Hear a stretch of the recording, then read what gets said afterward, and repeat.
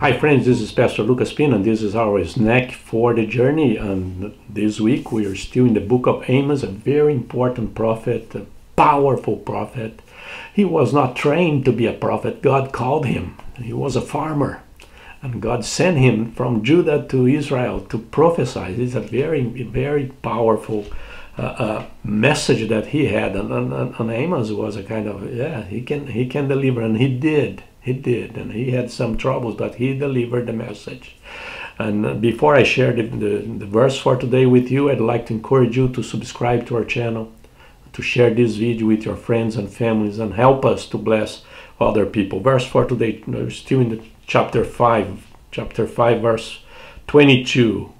Chapter 5, verse 22. Look what he says. Even though you bring me burnt offerings and grain offerings, I will not accept them. Though you bring choice fellowship offerings, I will have no regard for them. This is God talking to the people.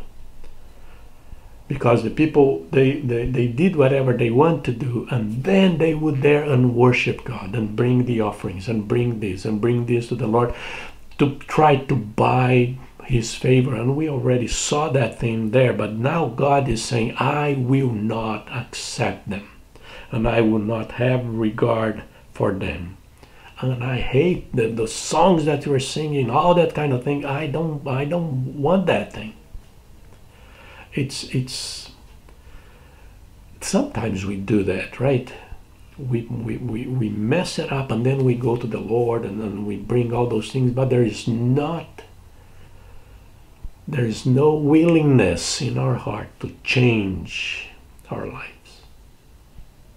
We just want to give something to him to make peace, or kind of don't hurt me, all that kind of stuff, and or buy some favor, and the Lord said, I'm not gonna get you. You're worshiping to other gods, you're serving other gods, and then you're come here and bring me sacrifice and offerings and peace offering, and you think that everything is going to be okay? That I'm going to forget everything that you did and you are doing and you're going to continue to do because there is in your mind, there is no plan to change, but you're just bringing something for me to kind of, maybe I'm not going to pay attention in what you are doing. I'm not going to do that. I'm not going to do that. So it's a very powerful message for them and for us too, because we need to understand who God is, because sometimes God loves everybody. God loves you, loves, and we think that it's okay to do whatever we want because God loves us. You give a tithe, to bring an offering, you go to church and do something on a Sunday morning, and that will gonna be okay. And what the Lord is saying here, that is not gonna be okay. That's not gonna buy me out.